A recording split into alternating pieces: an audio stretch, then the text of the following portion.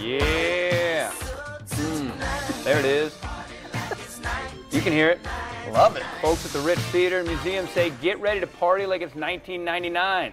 And the party is going to go all month long to celebrate the Ritz anniversary. That's right. Stacey Aubrey and Adonica Toller are here to help talk about the celebration. I'm excited. Ritz is one of my favorite places. I've been lucky enough to go over and shoot a couple videos, so we're excited to have you guys on. Such a great place.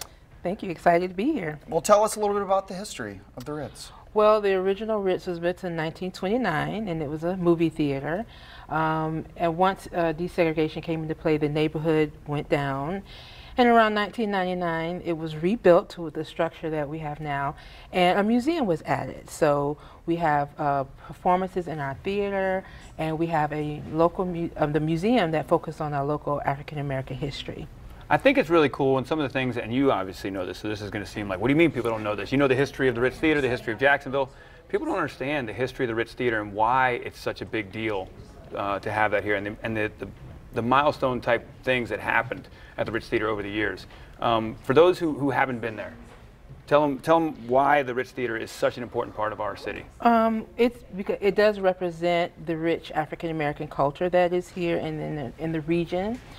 And the museum talks about people who lived here. So when you walk in and you see the information, and in fact, most of the artifacts that you see have been donated to us by people in the community. So people bring in their family to say, oh, here's Mother's piano, here's Bob Hayes' track shoes. So we got Bob Hayes' track shoes in there? We have Bob Hayes track shoes. And they just featured him recently. Yeah. So, yeah, we have Bob Hayes track shoes. The great thing about the museum, though, too, you bring in new exhibits. We bring in new exhibits as well. Right. What's the current exhibit? Right now, we did the commemorative anniversary of the axe handle Saturday.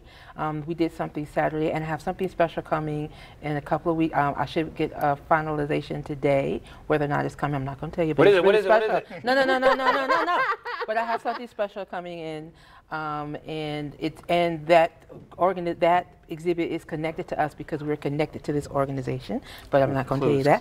So it's no clues. Clues. No clues. I'm going to hit her up as soon as the segment's over. I'm going to go, Adonica. Because if I give you clues, people will know. Okay. Absolutely. Okay. So it's not like a clue. Maybe not thing. us. But I'll share. But anyway, we really talk about the people who are from Jacksonville. And Jacksonville's African American history is international history. When you talk about Bob Hayes. That's right. And not only was his impact in the track, but those of you who love football, NFL. Every time you hear zone defense, think Bob Hayes, because he started that because they were trying to stop Bob Hayes. And so James Weller Johnson, Eartha White, all these people are internationally known and respected. I get calls all the time with someone who's doing research on them.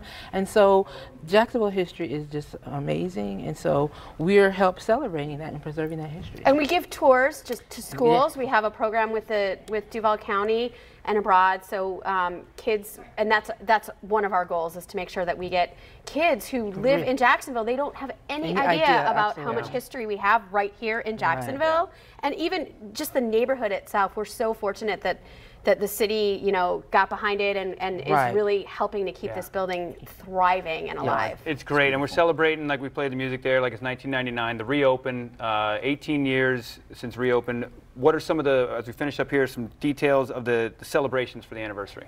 Well, we first, tonight, let me just say, we have our infamous amateur night. We have putting on the Ritz tonight. So tonight, every month we have local celebrities, I like to call them. Kids and adults come in and try their luck, and we give out prizes, and you can get booed by the adults, and we have judges for the kids. I still want to MC that one night. We would love to have you, although Rockman is, he does take ownership of it, but it is so much fun. My kids love to go. It's family friendly. If he's ever out and he calls in sick. Curtis, you're on the list. I'd love to host an open mic. You're on the list, I promise. It's great. It's so much fun. So we do have that tonight. At 7:30, and then September 16th is our first concert of the season, and it is Raul Midon, and he is a amazing German. No. Funny, he's actually from New Mexico. Yes. He's from New Mexico. But and I had a good accent, right? Raul Midon. It was great. He's blind. He's blind. Blind since birth. And he was here. The city brought him for one of our jazz festivals, but he was born blind. He is jazz, a little R&B. He kind of covers all the spectrum.